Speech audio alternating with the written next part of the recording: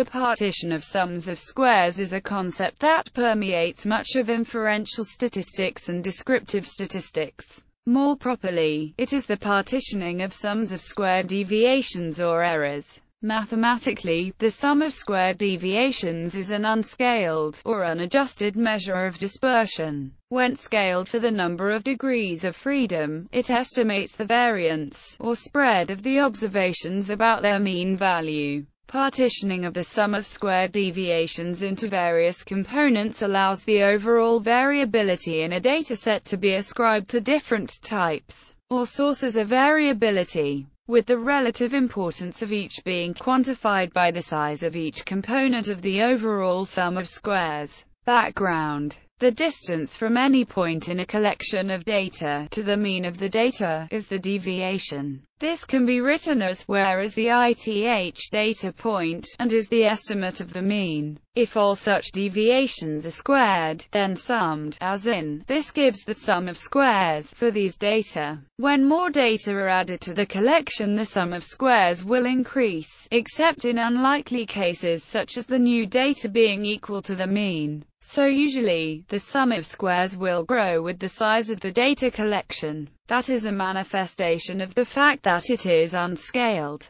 In many cases, the number of degrees of freedom is simply the number of data in the collection, minus 1. We write this as n-1, where n is the number of data. Scaling means adjusting the sum of squares so that it does not grow as the size of the data collection grows. This is important when we want to compare samples of different sizes, such as a sample of 100 people compared to a sample of 20 people. If the sum of squares was not normalized, its value would always be larger for the sample of 100 people than for the sample of 20 people. To scale the sum of squares, we divide it by the degrees of freedom, i.e., calculate the sum of squares per degree of freedom, or variance. Standard deviation, in turn, is the square root of the variance. The above information is how sum of squares is used in descriptive statistics. See the article on total sum of squares for an application of this